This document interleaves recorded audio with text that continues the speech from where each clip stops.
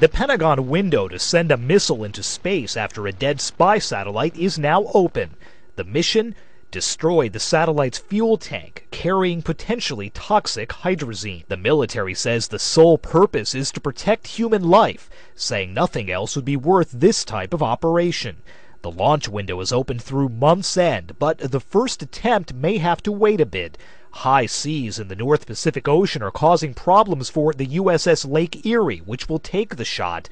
The Pentagon says weather's among the things that'll factor each day into whether the missile's fired. Everything has to be completely precise, with only a few seconds each day to fire the missile. Warnings are going out to ships and planes to stay away from the area where satellite pieces may fall. The launch order would usually come from the ship's captain, but the military says this operation is unprecedented with all kinds of ramifications. So instead, the order will go all the way up the chain of command, with the final go or no-go coming from Defense Secretary Robert Gates. Sagar Meghani, The Associated Press, The Pentagon.